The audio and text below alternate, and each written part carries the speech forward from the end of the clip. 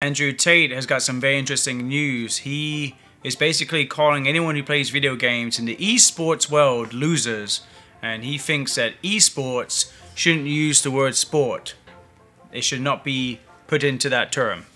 If you guys don't believe me, take a look at this. As you can see, Andew Tate, esports cannot be called esports at all. This is what the athletes look like, and he's judging these athletes because they're a little out of shape, they're chunky, you know. Apparently they have some annoying noise that they make, but that's pretty messed up. He says that everybody in this video is a loser. Everybody. Take away the devices and have them do nothing. Have them do anything in real life and they would all score below average at everything.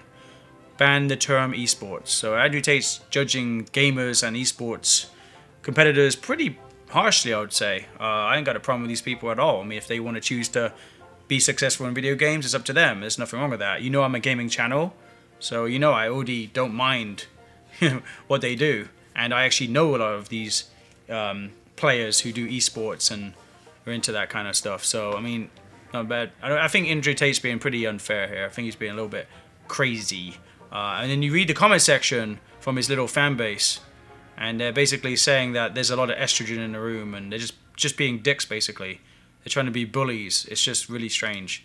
But, you know, I've always got along with people with video games, and I've had no problem. I was great at sports. I was great at video games. I was great at everything, really. And so I just don't see his point of view here. Even Andew Tate himself and his brother Trishan Tate play Super Smash Brothers, which is a video game. So they're completely kind of like contradicting themselves in a way.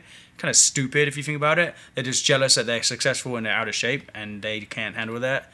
Kind of fucking like a fat phobia or something. I don't know what it is, but Andew Tate here is clearly wrong, and I think he's fucked up. And just because he's a big influential person and he's famous doesn't mean that he's fucking right in everything that he says. So there you go. That's my opinion from this channel.